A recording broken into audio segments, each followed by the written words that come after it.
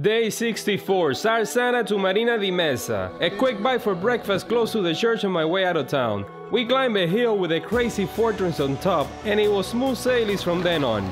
A day walking through the city, away from the countryside, next to ever-expanding canals and lazy fish, traded barking dogs with curious horses and a jockey practicing his form. We sat on a bench under a tree at a park and had fried fish from a street market for lunch. Marble stone seems to be a huge industry in the area. You can see the exposed stone on the mountains in the distance. We followed the dark sandy shores of the Mediterranean Sea for the last leg of the trip. The scenery has certainly changed. It was now sunbathing tourists and beach airs everywhere. Finally made it to Marina di Messa around 3 p.m. and thanks to Alexandra's and Cheryl's donation, I settled in my shared room with the boys at Hotel Roma, after a beer in the lobby of course. It was a full plate of delicious cold cuts and cheese for dinner with the best company. And that was my day in a minute, and it only took a minute of your day. See you tomorrow.